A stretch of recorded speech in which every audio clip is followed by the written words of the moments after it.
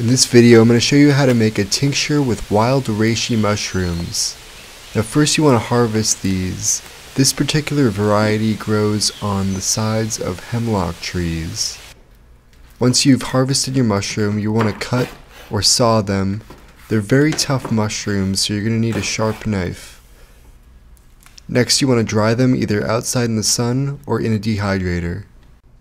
You want to fill up a mason jar with small pieces of reishi mushroom, then add alcohol at a ratio of 1 to 5. So if you have 1 ounce of reishi mushroom, add 5 ounces of alcohol.